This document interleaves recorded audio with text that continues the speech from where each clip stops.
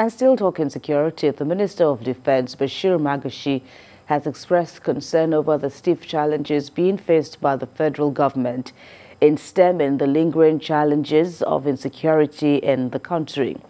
He expressed these views at a send-forth ceremony for about 93 generals who retired between 2019 and 2020. Defense correspondent Sifone Sien reports. A dinner in honor of generals across the services who retired between 2019 and 2020. At least 93 of them are present at the event, which is the first of its kind.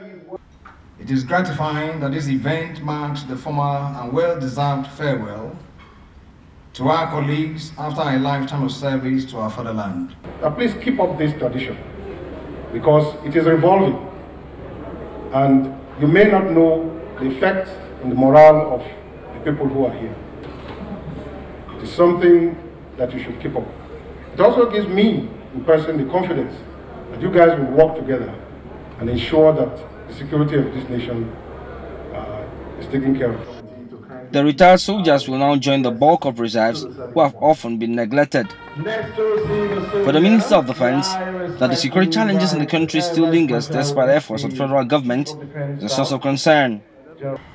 Very soon, you will get us out of this situation we found ourselves.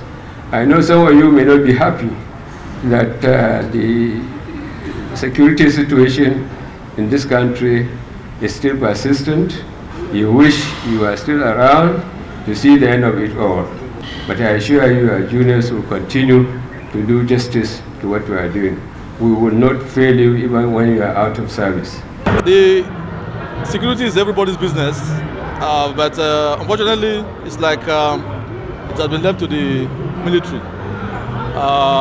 Everybody has to be up and doing, because it's the life of our people that is at stake here.